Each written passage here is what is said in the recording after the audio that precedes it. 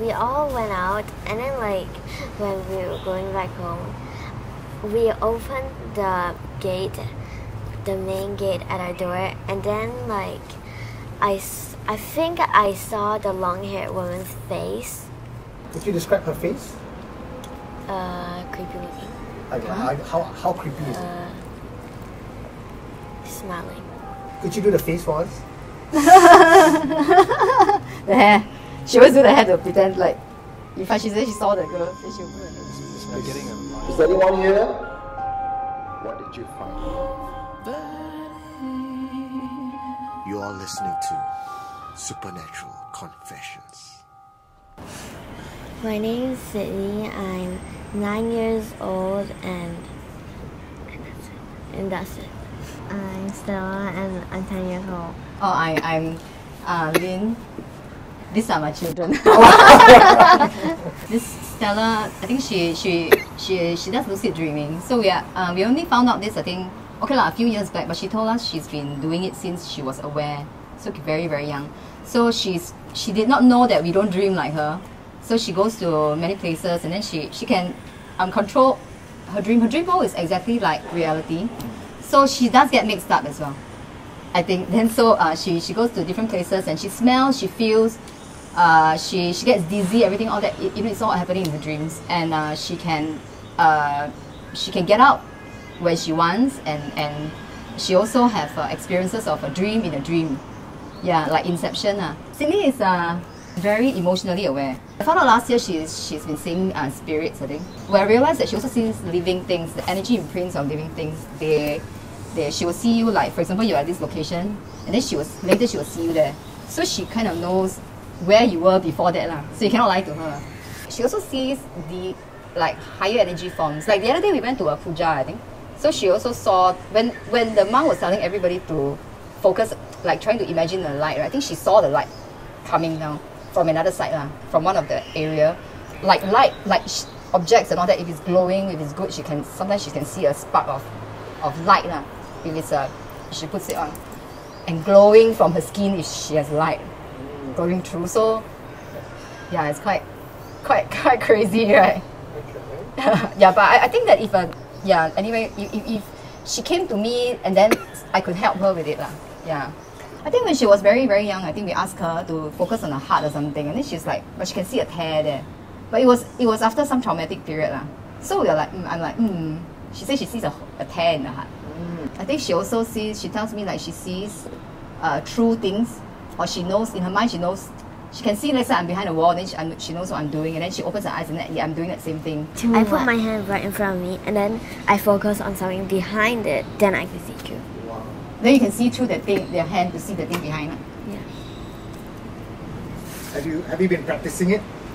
She never practiced, right? They tell her to practice. I can already very do good it. for exams. Huh? You can already do it. Very good for exams. Just look at teacher's book. You know Henry Sugar, you never read the story of Roald Dahl, the Henry Sugar, right? It's a very famous story that about this guy, he can see through all the cards, and he knows how to count cards, so he went casino to win all the money. I'm a man who can see without using his eyes. Henry was now almost certainly capable of making money faster than any other person in the entire world. She's a very good girl. She's always very sticky to me. But suddenly, it changed. Started distancing herself. And then, no matter how I talk to her, all that, it seems like she's not listening, you know. And for a few months, so I almost like giving up, but I didn't think, I don't want to suspect anything else. So I had a dream. Then the dream came and told me that, in the dream I was informed that she was affected by entities, spirit. So, and to use a special kind of candles to heal her, because that one can get rid of supernatural influences, which I had used before on her father. And then, but last time it cleared the father, and then the entities came out and started affecting her. It was immediately. So the night itself, then she had fever when the father did the candle healing, and then she started seeing things floating in the air and talking to them and all that. So that was actually the first experience when she was very young. Yeah, that was the very first experience. Yeah, did you see me? I was looking at you, but you were looking through me. She started talking to this guy, and I tried to talk through to her. I was staring at her, but she couldn't see me. For 45 minutes it went on. So I couldn't get through to her.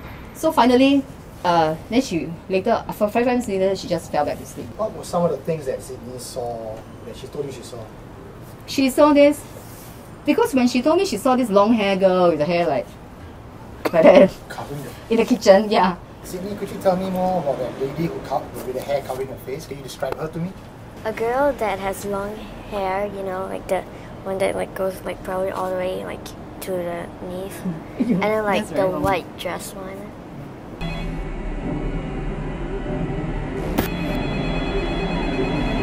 Yeah, that's what I saw. Were you afraid when you saw that? You were woman in your afraid, kitchen? Yeah, no, Why? I don't know. But later I on when thought you I found was out. just like seeing things. Have any of these entities tried And to the waving. speak to you or communicate with you? Mr. Waving, No, the black man. I don't know. I never know if he's facing where I'm facing or the opposite way. Okay, tell me about this black man. Sounds very interesting. It's just man figure that's just all black, like no hair, no nothing, just black, and like I usually he's like one of the most common things I see. Sometimes he's doing different poses.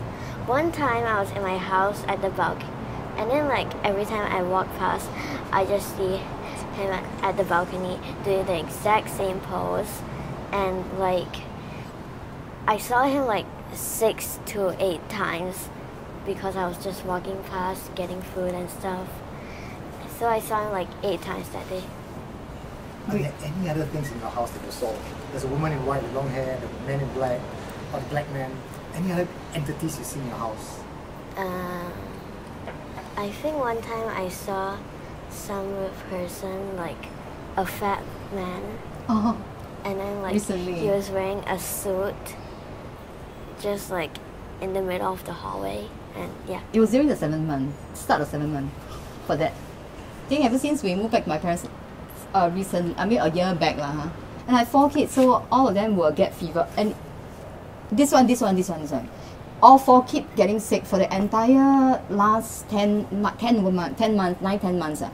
Non-stop. It's like whatever I try to do, I cannot do because I keep having to attend to them. And then every week, every day that someone is sick one. Fever, you know, and usually when she sees things, right, she will straight away get fever, then she will have a stomach or nausea, and think she will do like she tries to meditate. We tried lah, okay, then she gets very sleepy. Like that is not unnatural lah, you know, like as if something is affecting. But so for 10 months, then I noticed another thing is that my first son, which is the 3rd child, he will wake up in the middle of the night and crying. He wants food. He said, "I'm hungry. I'm so hungry. I'm so hungry."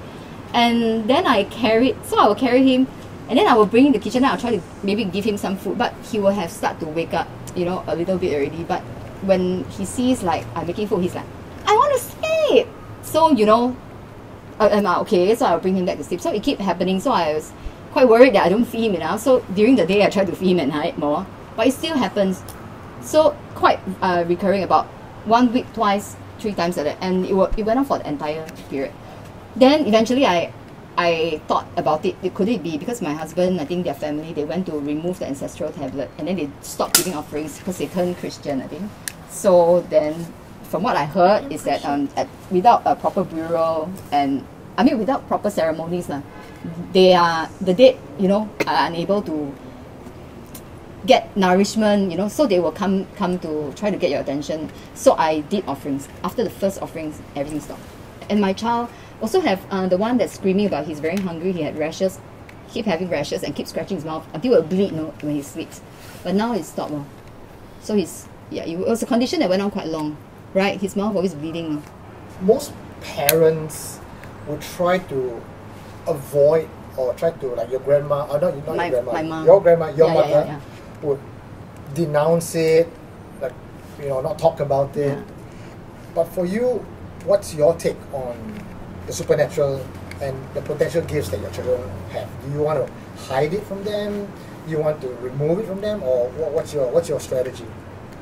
Actually, I think that people usually deny it because they don't know what to do with it. They don't know how they can help. They are worried, or maybe they feel judged, like, you know, or this kind of stuff. Because in the Chinese tradition, I think we're having such presenting such symptoms, okay, is a negative thing, you see. So usually they have this mindset and they try to shush it up. But it doesn't help the child because, first of all, if not acknowledging, the child may get confused. Like, you know, it's like they start to think that they may be insane. And it can be, you know, imagine she's seeing energy bodies of everything so much, you know, it can really stress one out.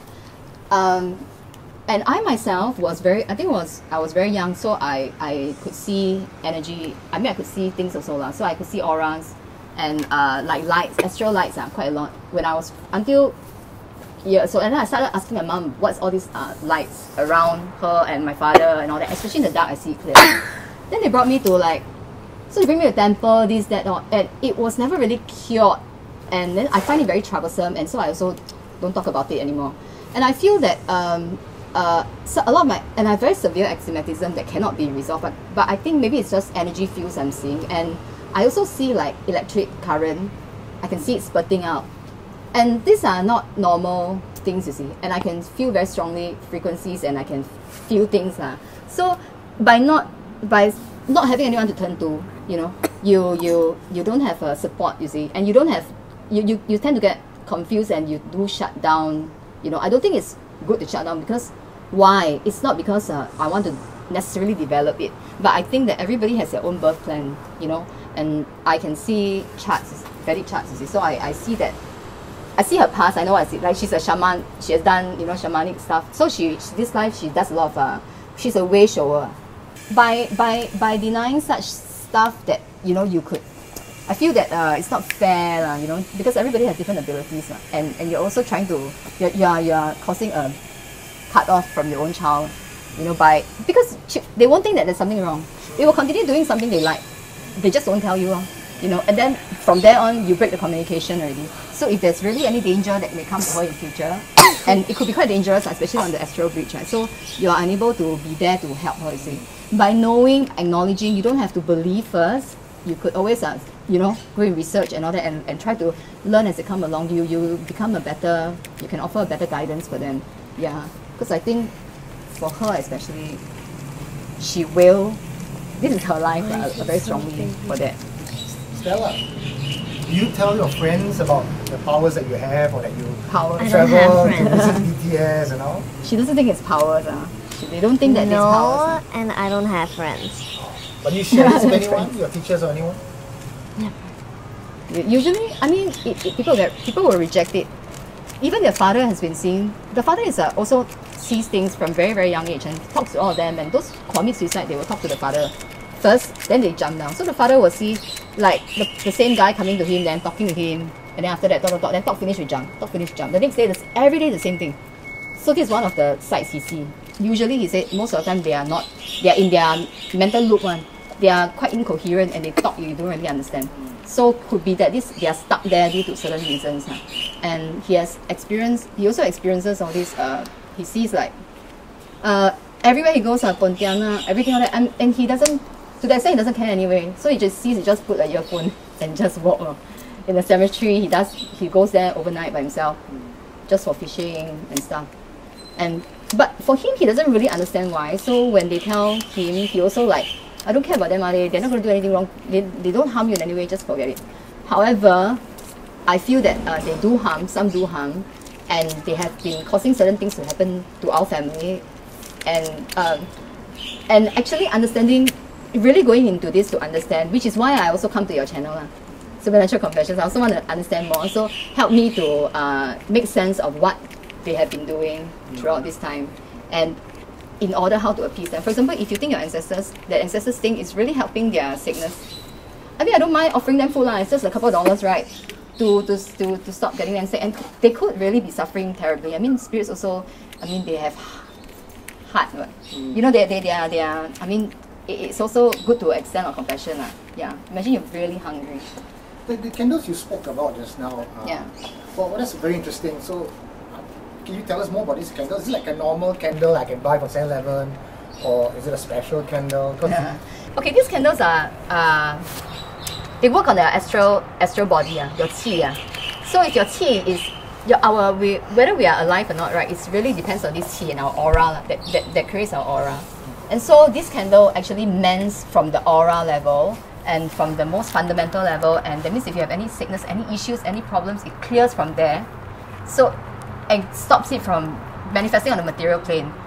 And that's why, and this candle is very, it's not, you cannot get it from like any shops or anything. It's a specialty candle by somebody who's has been trained many years to make it. He's like, and it's a very difficult training. He has to learn all the spiritual stuff, fighting demons, blah blah blah, everything. And then so, in order to construct this candle, he is also must go through a lot of observances, fasting, chanting, mantra. I mean, to clear his body, the impurities, and it's like an alchemist. You see, he put all his soul into the magic. It's a magic work lah. There's a special way. It's about 36 ingredients, and there's a special way of putting into raw beeswax. It's plant-based, vegan friendly, and so all you have to do is just light it. You know, it's all these essences are already contained in the candle through a special way that he's preparing, and it's all done in a sacred geometry. I'm not, a special way. I mean,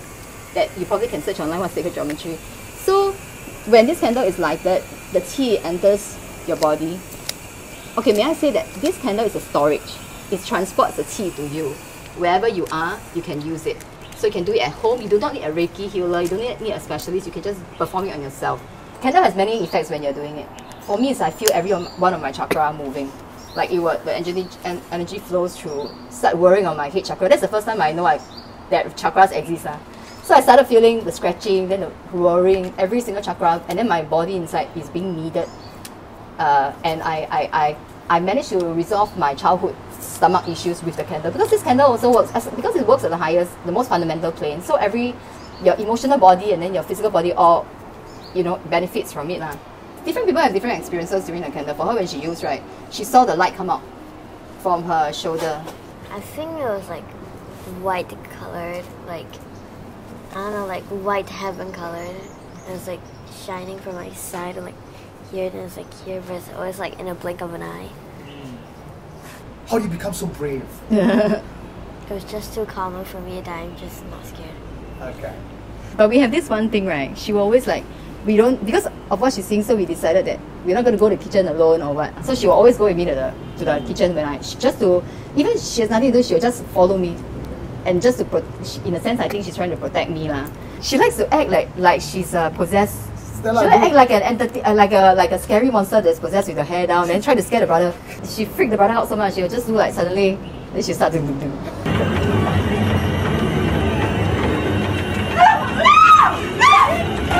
Crawling on the floor. He laughed. He laughs now lah. Last time he's screaming. Last time he was screaming. Gigi, Lucian would scream and shout and keep running. Then she'll just keep crawling on the floor. Like suddenly, she starts suddenly ding ding, ding ding. Then she will start crawling. Like then start going faster and faster. Stella, what's the worst thing you have seen? Her. 1, 2, 3. Happy Children's Day. That's what I would say. Is anyone here? What did you find? You are listening to Supernatural Confessions.